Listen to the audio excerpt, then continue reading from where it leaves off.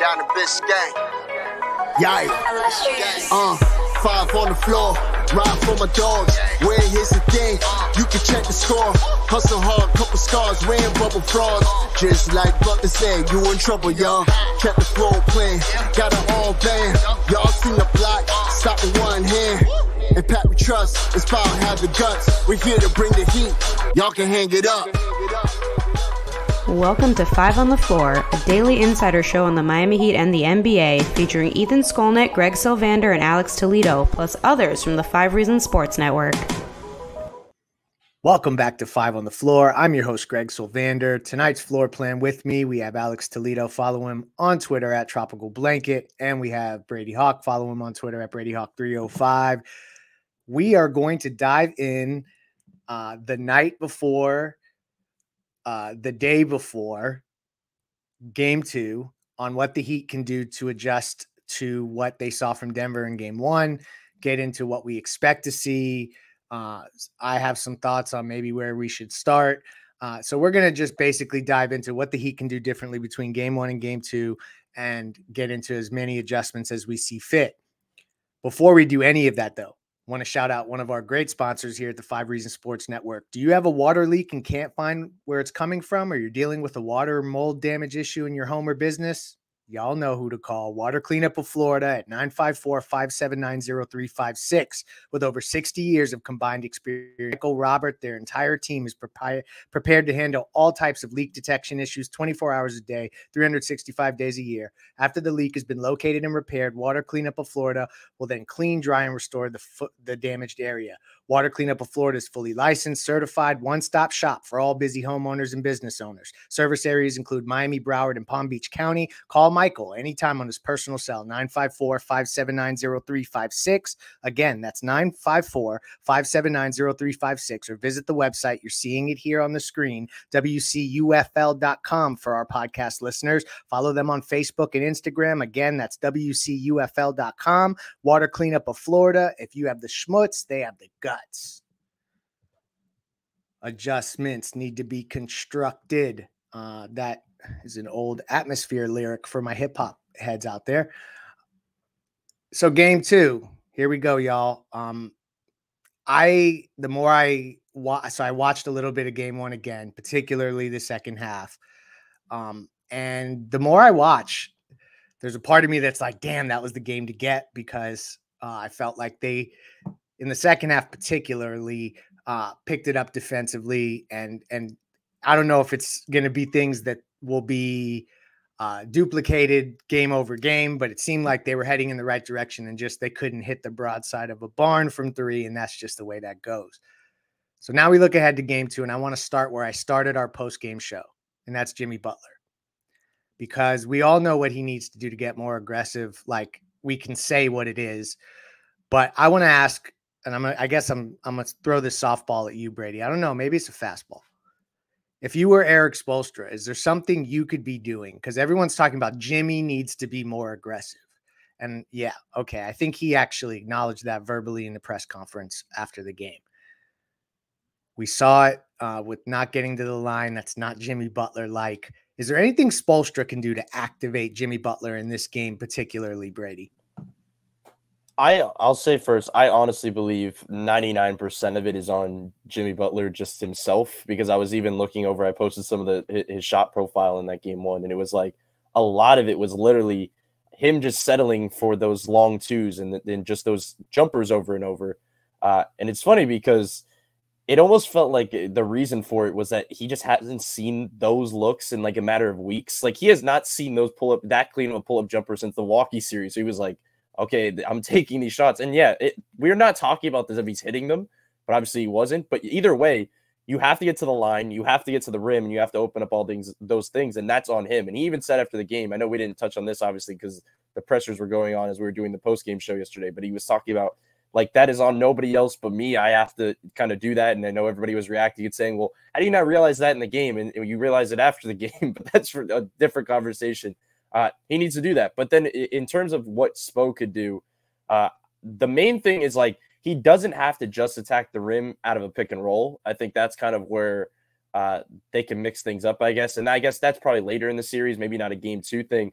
But number one is I was talking about a couple of the actions that I thought looked best for Miami in game one. And one of them is something I've talked about for a while, even heading back to the Milwaukee series, is the high-low actions with Bam and Jimmy. Bam had like 2 or 3 assists to Jimmy on those type of plays. And it's mostly because, once again, they pull their big man away from the rim, and Jimmy can attack smaller matchups. And I guess the other flip, not even having to be a Bam playmaking, he just has to go mismatch hunting a little bit more. It felt like he was settling just for that jumper once again, like over and over, just because he knew it was there. And even when he wasn't settling for the jumper, he was settling for the pass. And I know that's the big thing, is like he cannot be passive. He cannot just only be worried about everybody else.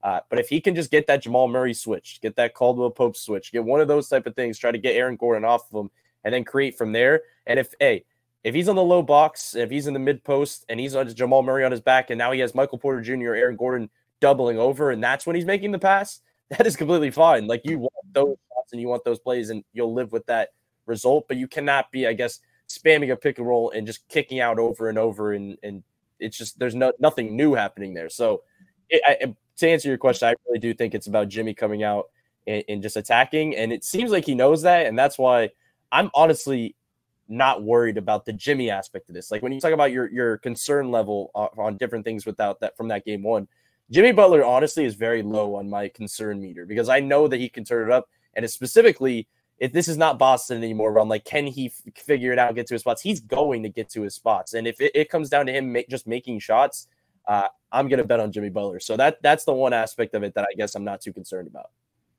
So I like where you're going with concern meter. We're going to circle back to that in a moment, and I'm going to pick both of your brains on what you are actually concerned about. But the other thing I didn't like about game one, Alex, was, I mean, it's the low-hanging fruit is to say the shooting from Max and Caleb, but I want to focus more on the attempts from Caleb Martin. Like, when I went back and looked at the box score again this morning, I'm like, yo, 7? Like, 7 field goal attempts? And then I went and looked throughout the postseason. He's getting almost 13 field goal attempts a game. So that was a weird thing that happened in game one.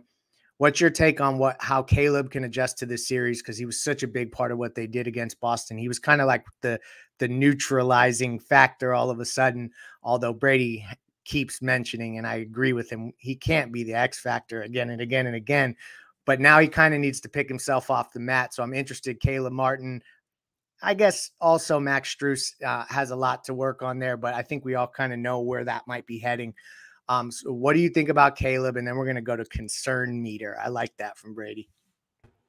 Well, the Caleb thing is interesting because I think he mentioned last night after the game that he did feel them kind of guard him a little bit differently, whereas the Celtics, as we know, especially in the beginning of the series, he was kind of the guy that they weren't necessarily too worried about. And he really thrives off of playing in those types of situations. He knows that he can get to his shot. He knows that he can get to the rim, off the catch. We've talked about this plenty of times, and I feel like the Nuggets are just kind of respecting him a little bit more. And look, I was just talking, this is more of a general thing with, like, I was talking with Brady before the show, and just one of the things that you see from the Nuggets, not only last night, but in this playoff run, is even if their defense is not overall as good as Milwaukee's and Boston's, just by kind of personnel, what they do is they throw out a lot of different stuff at you. And I think, like we also said before the show, Malone is probably the best coach they've gone against in this playoff run. And he really impressed me with what they did last night. Like, the Nuggets are an offensive juggernaut. And I just think they're kind of masterful with what they do, the way that they diagnose what you're doing defensively with the schemes. And not only that, what matchups you have out there, kind of what are your reactions going to be to certain things. And they just, it's a quick diagnosis and run the action. And it sounds very simplistic, but I just think they're so impressive in that way. Like, they're, well, who'd you compare him to pre-show, though? I think you should say this for the audience. Like, I think it's a good analogy. Another pre-show thing. We should have just been recording that, but it's they remind me in some ways of like a blend of what, and I know this comparison's been made plenty of times already by others, but what the Spurs offered as a challenge to the Heat, as a, with just crisp and masterful ball movement, knowing what they want to get to, and just great execution. And then also the Mavericks, specifically the 2011 Mavericks, and just what that version of the team looked like and kind of the way that they were built. top to bottom with just a really very nice rotation when you look back at it. Like a lot of very, pretty good players, even if they weren't top heavy. There's some similarities there. I feel like it's kind of like a blend. People have compared Jokic in recently to Dirk. Yeah. Now he got some Tim Duncan comparisons on NBA Finals Media Day, and he's kind of said at this point that he's patterned his game after like 8 guys. So I don't know who he means it about or not. But anyways, I think just watching them in that game, it's like, oh yeah, you get a taste of why they're so damn good at what they do. They didn't even kill you from 3 at all, and it felt like they just had their way with you, right? Like just the same way we're saying, we made, if you're thinking as a Heat player, we make more of our threes. It's a different game. Michael Porter Jr. is thinking that same thing. Sorry, no, I had to interrupt myself to mute and cough again. Another pattern, but really, Michael Porter Jr. They dodged several bullets with him. I know I mentioned that last night, but just excuse me. In general, offensively, it's crazy to see what they do, and on defense, I'm sorry, I completely got away from the point.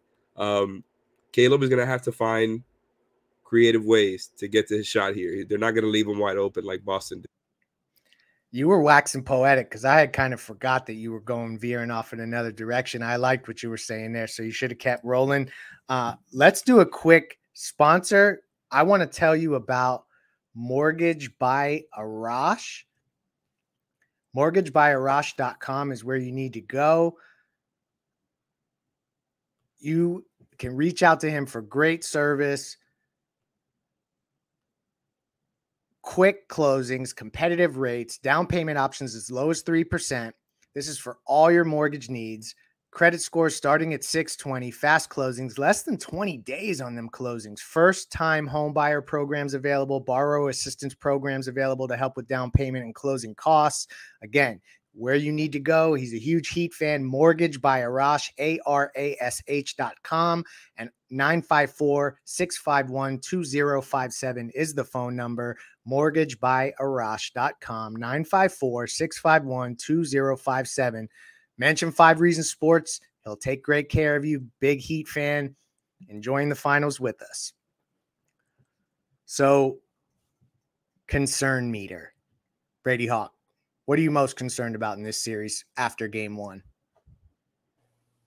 I think it's about still, and I know we talked about this a lot on last night's postgame show, so I don't want to fully echo everything we were saying, but it's still about dealing with the two-man game. That's pretty much probably the deadliest two-man game in the NBA right now, just because we were talking, another thing pre-show we were mentioning is like, there's just not really an answer. Like, you can't come on here and say, well, you have to do this, this, and this. It's like, no, you have to do everything because you have to see just what works at any given time. Like, on paper, the zone makes 0 sense, but then they mixed in some zone in the second half and it did a little bit of stuff. So it's like, you have to get weird. Like, you just have to get weird from possession to possession basis. So that would probably be my biggest concern, to answer your question, is just dealing with those two, because we were also mentioning the fact that, like, they usually have something they can attack defensively. They're like, okay, we're going to help off this guy, or we're going to double this guy, or we're going to deal with this pick and roll this way. They don't really have that right now. This is like something, it's just a bunch of randomness Spo has to deal with. And that's why it's actually a fun basketball type of watch, because it's a bunch of just basketball minds going at it. Like, Jokic just out here dicing up a defense and Spo having to try to figure it out. It's just a cool thing to see. In terms of adjustments within that, though, defensively, there was a couple of things that we were talking about last night. When I rewatched some of the stuff, I was actually, it changed some of the things I talked about, because I was like, I felt like the Denver was obviously doing a really good job offensively and Miami was mixing things up, but there was a lot of miscommunications from Miami that I didn't even notice. And I was like, that's going to be a big adjustment, because they was met like multiple times where they didn't know the coverage they were in. Like, whether it was somebody where Bam and a guard thought it was going to be a late switch, or they thought it was drop, or they thought he was going to play higher to the screen. Like, it was always something. And that was a lot of the reasons I saw Jamal Murray getting free kind of at certain points in the game. So they have to figure that stuff out. And even early in the game, like, I remember I said to myself in that game, I was like, how did Jamal Murray get up to 18 points on this much efficiency? I was like, I have to like think back and go back to that. And it was like literally off-ball stuff, just getting free, like them not wanting to budge on the switches or anything. So like there's so many things I felt like they could have really fixed up, I guess, heading into the next one. And then I guess the one positive thing that I saw that you could take away from them defensively is I would put Haywood Highsmith on Jamal Murray as much as possible. Like, I really feel like that was their best answer for that two-man game and Jamal Murray specifically, just because he has the wingspan. If he wants to go under, he has the wingspan and the recovery speed to kind of get out to a contest. If he's going to go over and chase you, he's really good at just staying attached to your hip. And then the third thing is they can be creative with him in a way that they can't with anybody else, which is if they randomly want to throw in a random switch and say, we're going to throw Bam out on Jamal Murray and we're going to throw Highsmith on Jokic. Well, yeah, it sounds crazy. But if he's fronting and now they're sending help from somewhere else and now you're at 6 seconds on the shot clock, it's not a bad idea. So, like, Highsmith on Jamal Murray feels like an opening that opens up a lot of doors for them defensively. So that's the one thing I saw that was a positive. But just as much as I say that, just because their Denver offense looked good at times, they're going to adjust too and find different gaps that they saw that they like. So just because there's certain things that we're talking about here, they're going to go to as well. So it'll be interesting to see how they deal with that. But as much as we talk about the pick and roll, the last thing I'll mention is I talked about the high-low actions from Bam and Jimmy. That's where Jokic thrives. And that's where they got so many of their easy buckets in that game and blew open the offense. So if they can kind of tame some of that, that'll help. And I know we kept saying, like, make Jokic a scorer. They tried to do it in some ways. So hard. It did not work because it's just difficult anyway to do. So he'll just dice it up in a different way or hold for an extra 4 seconds and then do it. So it's like, I don't know. It's going to be interesting to see what else they throw out there. But I think there's definitely some openings that they can go about. But like you said as well, they had some good looks that they just missed as well. So we have to recognize that. But hey, there's a part of basketball where there's luck involved. There's always that conversation where luck's involved in this. So hey, if they can, I don't know if they'll shoot 29% from three again, but if they could tame them enough, they held them to 104 points. So that's another thing you could throw in the mix. So they just have to, the defensively would be my highest concern to see what they mix in. I'm with you on all of that. And I really am glad that you mentioned the miscommunications because I didn't pick up on that. And I want to go back now. Now I'm interested to go see what you saw because I didn't pick up on that. So I'm glad you're mentioning it for our listeners. Alex, now I'm looking at the box score again, and I was saying Caleb Martin's attempts didn't make sense to me, but he only played 24 minutes. To that point, the guy Brady talked about, Haywood Highsmith, played 23 minutes. I do not see a situation where it's Haywood Highsmith eating into Caleb's minutes. They need both of their asses out there. Lineup adjustments. Not that they're making adjustments to the starting lineup. I don't foresee that. If you disagree, please speak up. What do you think they're going to do in terms of the minutes distribution? Is that going to change at all? Is there any wrinkles? Because there's another thing Brady said, and I'm kind of coming to you with Brady's thoughts. He said this has to get weird. So how does Spo make game 2 weird? I think that's a really interesting thing that I hadn't also thought about. So I'm going to give you the tough question of how does Spo make this game weird? And it's going to involve more Haywood Highsmith. So how does that happen?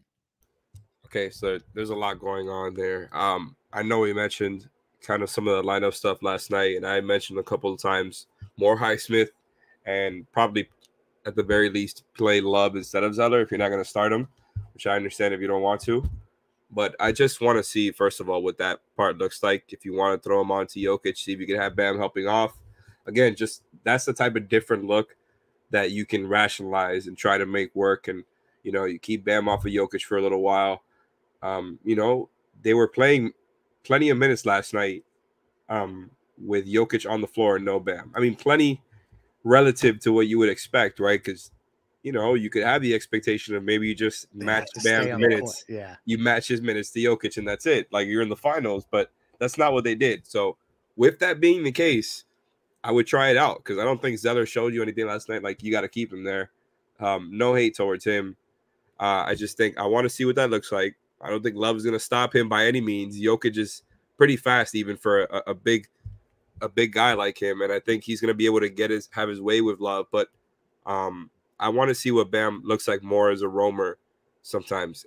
Give me 1 second. If I could just cut in and say, by the way, I like the Love idea just in terms of the fact offensively he pulls Jokic out in a way that they weren't able to do in that game 1. It's a very good point. You have to be able to move him around defensively and make him work. Yep. So at least it gives him a different look and force him to play out by the 3-point line. Yeah, like you are not they were not making Jokic move around. He was so deep in the lane. Oh my gosh. We know, yeah, I know.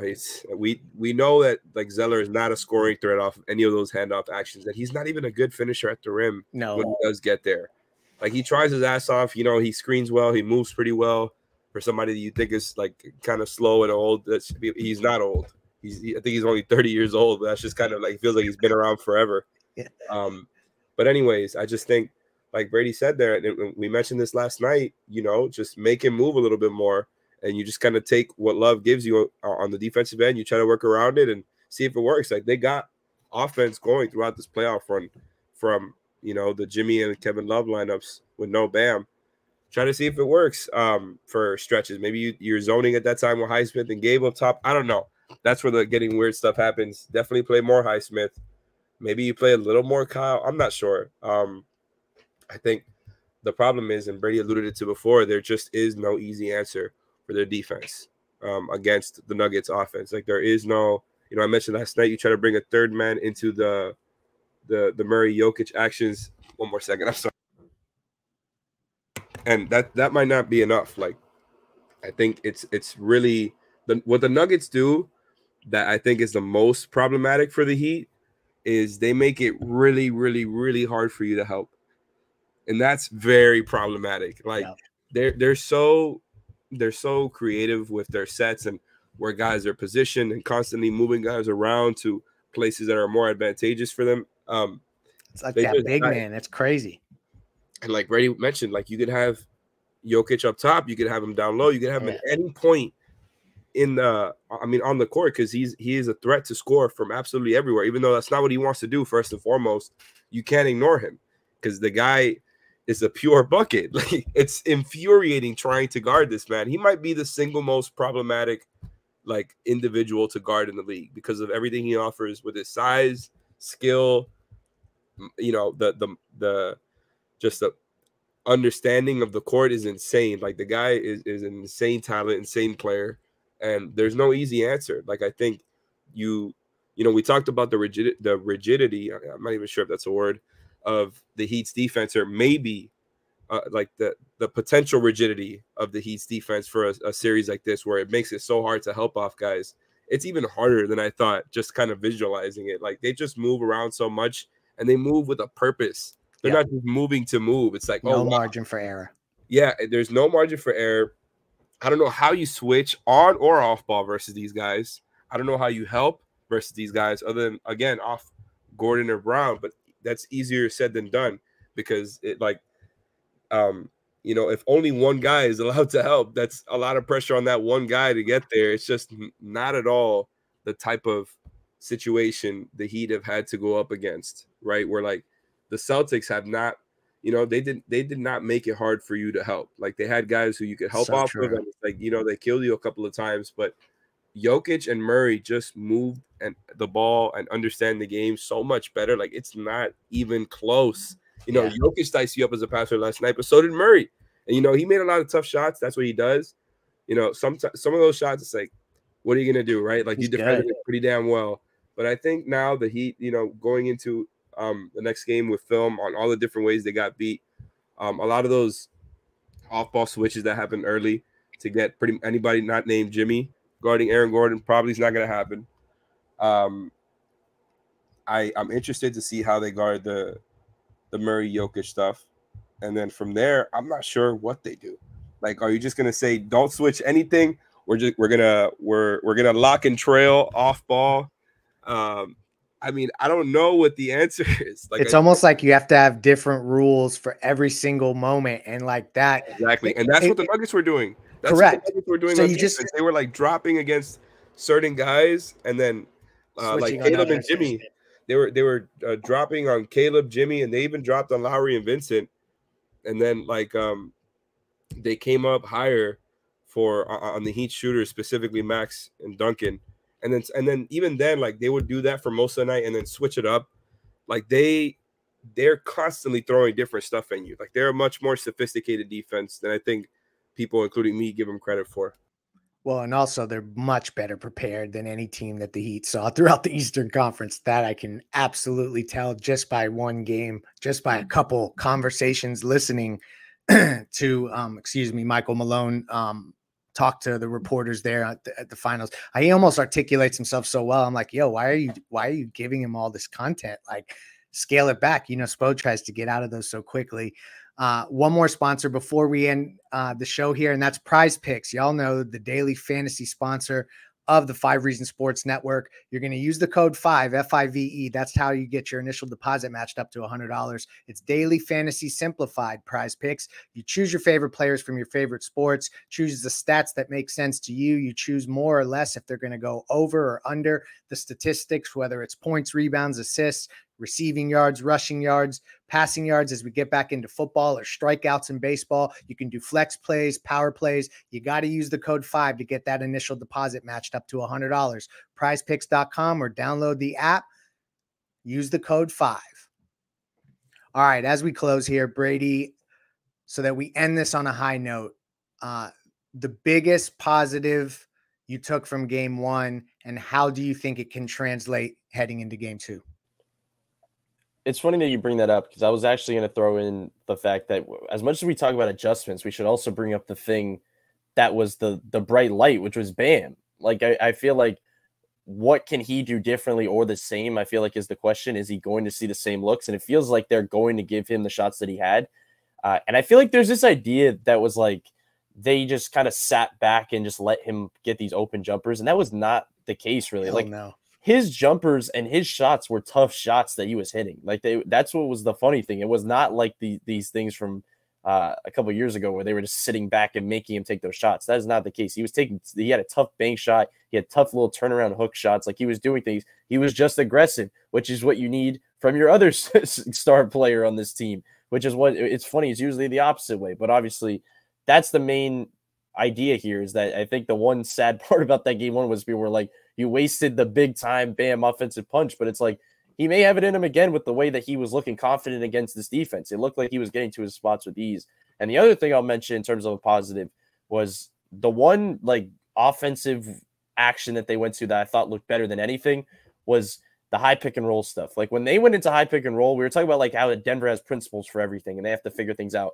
They can only do so much against a high pick and roll because you can't send help all the way up in the a couple feet inside a half court. So it's like Jokic is on an island and you're just reacting to him. You don't have to react to the help being sent on your right or your left. You just literally have to look at that guy. So it was interesting because you look at the end of the third quarter, early fourth quarter, where Kyle hits like 3 threes. He hits it like all in a row around that range. He just kept going high pick and roll into a pull-up, high pick and roll into a pull-up. And it's like, those looks are going to be there. So we could talk about them hitting their open spot-ups or their open threes in general, but those open pull-ups will be there. And I think that ties into, I know we haven't hit it on this, but obviously there was some speculation about Tyler returning in game 2 possibly. Tyler Hero is going to love those shots. We're going to talk about the hand. We're going to talk about anything that spot minutes or anything along those lines. But all I'll say is that their guards love those type of shots. It's just Tyler, Gabe, Kyle are going to have those sitting there. So I think that's a positive for their offense, that even if things go south for like, if Bam or Jimmy is kind of in a rut and can't get to their spots at a certain time or as their shots aren't falling, they have that as an avenue. So it'll be interesting to monitor, because I said this before the series and I say it confidently after watching this game. It's like, I really believe they can get to their shots comfortably. Like, I watched that game and I'm like, I'm not worried about their offense, even with the ways that they mix things up. It's like, I feel confident with the things they can get to, because it's not just one thing. They can get to a lot of different things with a lot of different guys. So quick Tyler Hero update, because Brady mentioned it. I'm going to go out on a limb and say I expect him to be active, but that's not based off any updated intel. It's been a very quiet day. There was no media, no shoot around, nothing with the team today. So I will respect that rest period, and then I'll start asking questions again mañana. Alex, final thoughts, positive things you saw that may translate looking forward, or just generally anything before we close here? So the positive thing, I know I mentioned this last night, that, they won the possession battle by a lot as far as, getting up a lot more field goal attempts. So that's one good thing. That's just like a silver lining thing. But as far as our offense, like, there's a big case to be made that there's a lot of offensive upside here, to Brady's point, for the Heat. Like, it is, I would not be surprised at all if Jimmy comes out next game firing from the first quarter. I think especially like if they go through the film and see there was so many times that he had a shot available to him and just pass it up. Even the jumpers. And I agree with Brady that he was settling last night, but even there was some jumpers that he passed up too. But most importantly, getting to the rim, just plenty of times where I felt like he kind of, you have these windows of time and he just passes them up. And I feel like he's usually so good at that, at just being opportunistic and taking advantage of those small windows, just because he has such a high basketball IQ and he's great at what he does. And I didn't see that last night. Like, I felt like I that part of his game was completely absent last night. It's like he just said, I'm going to try to win this game with straight jumpers and being a playmaker and doing what I do on defense, but the rim stuff and getting to the free throw line, it's just so important. Like, he's not Jimmy Butler without that. I appreciate everything else he does, but that's what makes him special, is how he can get his way going to the rim, finishing over guys, getting to the free throw line. Even though he's not like way faster than dudes, he's a lot stronger. He's got to take advantage of it. They were switching so many things off ball that didn't have to do with Jokic and on ball. And I just think, like, how many times have we seen Jimmy take advantage of matchups before with those types of things? Just give him a guard screen, or like Brady mentioned before the series, get him going as the screener with Lowry or somebody, or Gabe handling, something like that. I just think those types of things are going to be there. And so, like, most of the onus is going to be on Jimmy, but then the offensive upside also is going to come with the open looks that they missed. On top of that, they didn't shoot that well at all in the mid-range. I think it was 31% or something like that. The Heat did. Like, so there's a lot of offensive upside here. That's kind of the positive thing. That doesn't mean it's going to happen, but I'm just, just from what happened last night, you can get a lot more. So to me, the concern meter is on defense, because if the Heat, and this is what I was saying pre-show, and bear with me here because I might lose my breath again and have to cough, but if the Heat don't have a team figured out on defense, sort of, right, like where you have a game plan to contain them that works and you feel good about, it might be GG's. It might be a good game, especially if Jimmy Butler is not playing it. I mean, not playing like Jimmy Butler. Like, they are our defense first team, defense first organization, and I still believe that that's the case. Their offense is turned around in the playoffs, but I don't believe that they can play off their offense only. And like I said, they have plenty of upside for next game. There's a lot of, and I agree with Brady, they're going to be able to get to whatever sets they like. The Nuggets, like I said, they throw in a lot of different looks at you, so it's not like they're predictable, and that's where the challenge is. But they've gone through tougher stuff on that end of the floor. I just think defending them is so hard. Like I said before, I don't know what the answers are, and I trust Spo. There's just only so much you can do with the way the roster is built, and you got to be really, I think, strict with not switching a lot of these matchups. And so maybe it makes them a little bit more rigid and, hard. Like I said before, they make it extremely hard for you to help, and that's what they want to do. So I'm interested to see what the answers are going to be. I definitely don't have them. I absolutely don't. I'm not going to sit over here and act like I do. But this might be the toughest challenge yet for Spo and these guys.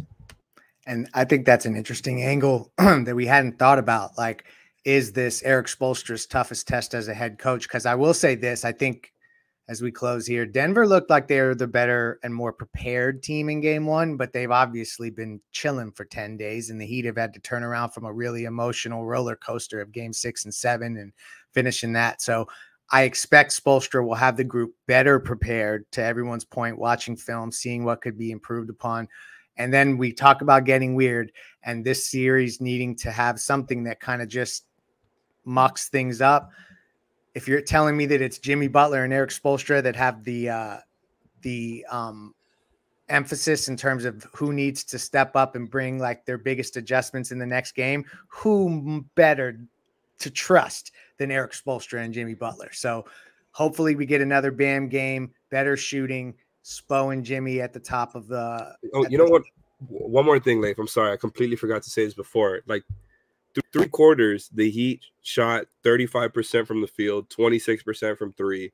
And at that point, the Nuggets were, I believe, 55% from the field and 42% from 3, even though they hadn't made that many threes. But that is unacceptable. right? To the whole point of like defense first identity. Like you have not only getting off to a good start, but just through 3 quarters, they're completely in control and are just not facing that much resistance, just all the easy ones at the rim.